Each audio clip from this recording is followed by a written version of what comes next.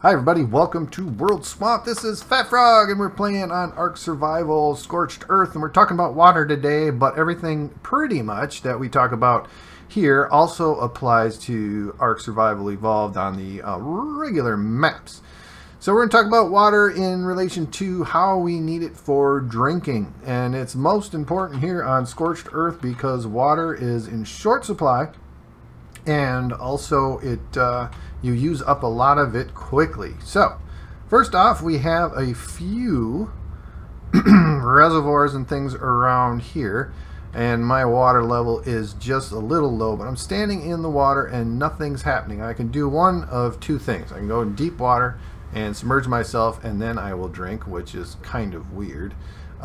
But the other thing I can do is fill one of the water jars, canteens, or water skins while I'm standing in the water. And that will make me drink the water, and it will also fill up that receptacle. So I've got a water jar in the number 8 slot, and it's already full, but if I drink it out of it once again, my water is all the way filled. And so, like I said, the other thing you could do is dive down here, and it takes a couple seconds, but then you fill up your water and then you can pop back out.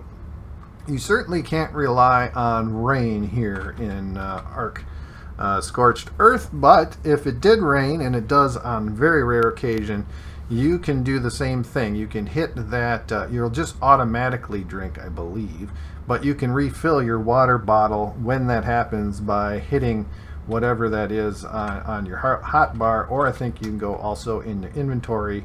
And so I got a canteen here, and if it was raining, I could hit use item, and it should make you drink and also fill up your water jar, water skin, or canteen. So another thing you can do in relation to trying to fill up those things is you can hold and get access to a water tap, and then you can place that in the inventory here, and it will just fill up. So it can be kind of nice if you've got extra ones of canteens and whatnot to put those in there and then have access to them. And then you can also just drink the water from here by hitting E. And it doesn't matter whether you have it flowing from the top or you have one down on the ground. You can still drink from it, still access the inventory. I just think it looks cooler with the water flowing out like that. So we'll also look at how to build these things, how to build the canteens and whatnot. So let's go up to base, grab the materials that we need to craft those items, and we'll talk about those receptacles for water. So alright, let's get to it. We'll need some ingredients, or not ingredients, but some resources to build some of these things. I can't remember exactly actually what is all required, but let's take a look at the very basics, and that is the water skin. So let's pull that up. I don't even know if I've learned it because I have found so many of these items in supply drops, so I haven't actually learned it. So let's look up water skin. There we do, where we've got that. So let's actually go water. Alright, so we haven't learned the water jar then. Like I said, I picked up a bunch of these things already, and actually blueprints as well. So water jar, water stain, and what about the canteen? Canteen, there you are. So the canteen is going to have to be made in the fabricator. So that's kind of a high-end thing. So now let's go into our ingrams and see what we need to craft a water skin. Which is where? Well, I thought it would be at the top, but anyway, it is not. So let's look at that. So water skin, very simple, very easy to make very soon. All you do is have to kill something and pick up a little fiber. So it takes 4 hide and 12 fiber, and I might as well just go ahead and craft one up.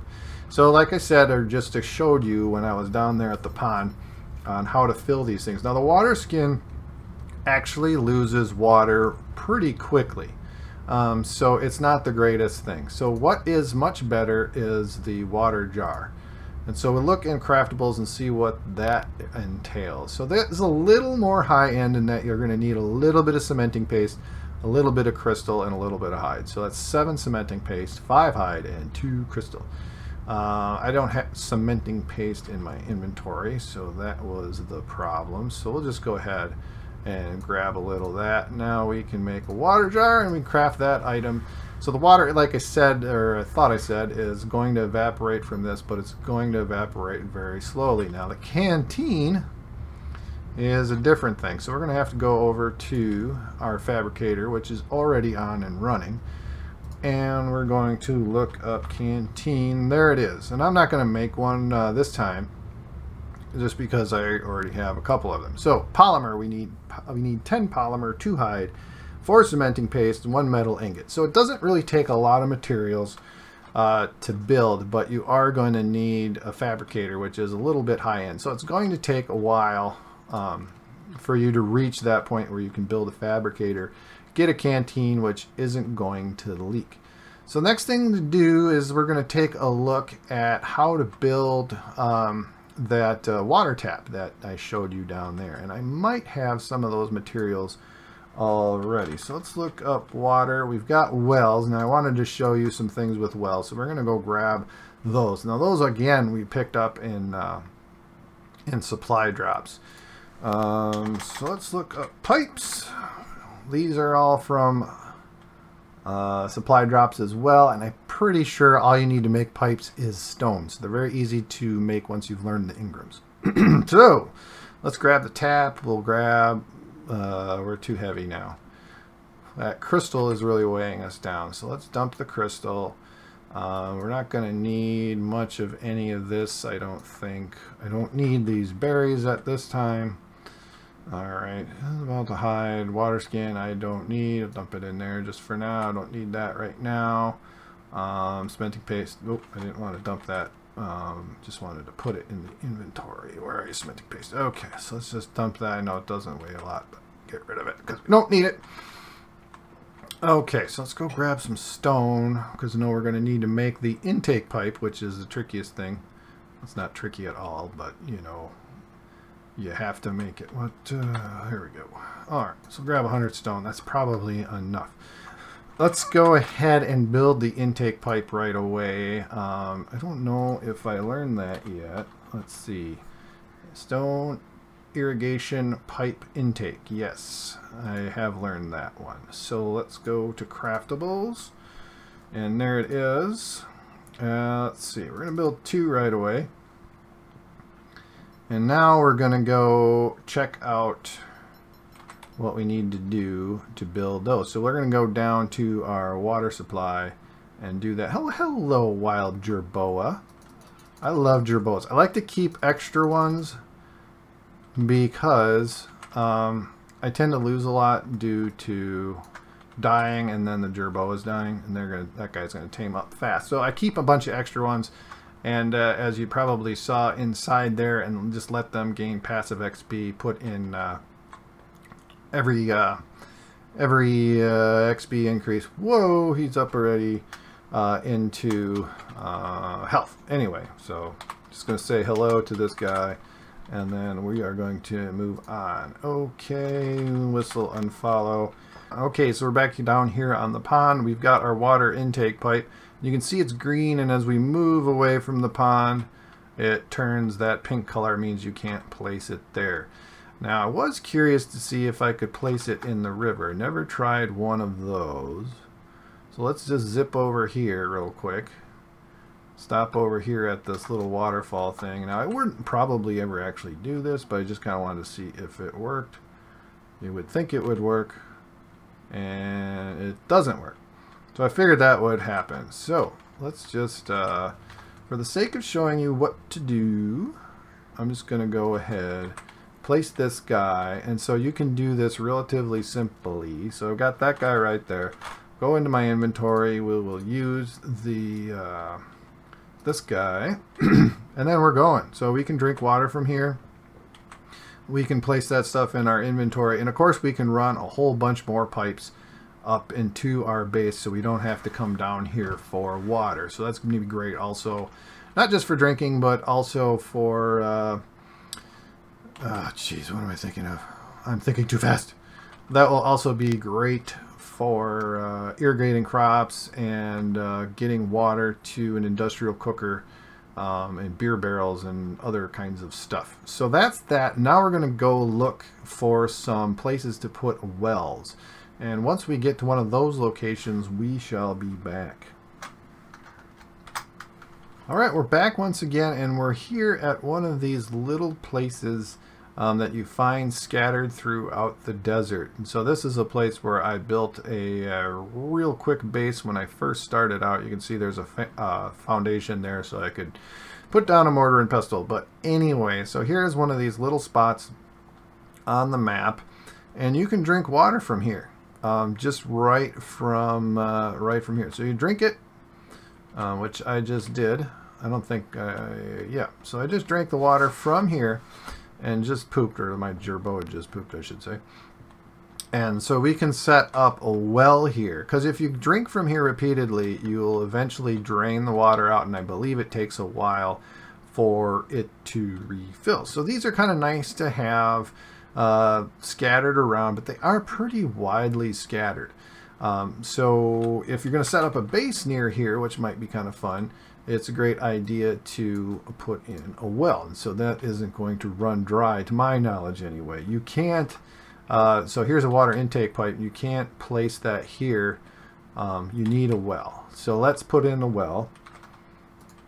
Boom. So the wells are pretty cool looking too. They got the little bucket, just like what you would expect a well to be. You can see the well is filling up with water right now, and I didn't actually know that that happened because I've never bothered to use a well. Because I went and moved my base over there. So it's kind of nice to have the well set up here, and I'm pretty sure you can use them for irrigation purposes. We were interrupted by some terror birds, which we took out pretty quickly. Anyway, so using this for irrigation once again, you can. So here I'm using just a diagonal water pipe. You can see there's these different there's 4 different pipes here, so I'm assuming we could hook up at least 4 different systems to this. So we're going to hook up here, and then we can go ahead and we can put, let's see, what else do I have? We got a vertical. I don't want vertical. So let's just, for the sake of example here, we don't want any more inclines. So it's straight pipe. Where is it? Straight. Yeah. So if we wanted to set up an irrigation system for some plants. Uh-oh, we're in a battle. What's going on? Oh, thorny dragon. I am not listening to my sound, by the way, because I have some sound issues when I am using the microphone. So I'm not sure exactly when I'm being attacked sometimes. So that's what's going on there. If you were hearing the music and you're like, what the hell is he doing? That's what I'm doing, is not listening to the sound. Okay. So here we got this guy, and now we can put in the tap, which we don't have. We can make one of those as well. I thought it was called the tap. Where is it? Oh, there it is. Yeah, it's called the tap. So I need some wood. So let's grab some wood. Go over here. Got a handy tree over here. You probably get the point, though. I think there's wood in here, isn't there? Yeah, 71 wood. That's the only thing that you don't need just stone for, I believe, as far as irrigation systems goes, is the tap. So we'll go ahead and build one of those. Why not? All right. So you can drink from the well without, you know, putting in these pipes and whatnot, for sure. But there's our tap. So again, we could put this in the ground if we wanted to. I just like the looks over here. Now we can add some crop plots, put some seeds and fertilizer in there, and poof, we'll have some stuff. Go away. Yeah, so that's that. There's also a couple other ways to get water, and those are from animals in Scorched Earth. So there's no wells in the regular, you know, center map and the island map, those other vanilla ones. Just this DLC, there are wells. And likewise, there are a couple of creatures here that are in Scorched Earth that aren't in those maps. I just saw one around here, a wild Morellatops, and then the other one is the water jug bugs. And those are pretty cool. You can just run up to a water jug bug and then drink from it. And as soon as I find one, is those Dodicarus or is that a bug? you can get a drink. The oil bugs work the same way, so I'll just use one of these guys. And so walk up behind him. I think I have to be unweaponed here. No, I can't. Oh, there we go. There we go. So you can see he deflates and then he's off, and I added 16 oil. And the water bugs work just the same way, except you just refill your water. Of course, the other way to get water that I didn't mention is to eat berries. Now, you're not going to get much water, but you do get some. So that's the other way. That works in, you know, all the different maps as well. Let's see, here's a water bug, but he's already deflated, so you can't get water. Or maybe you can. Anyway, so he walks off.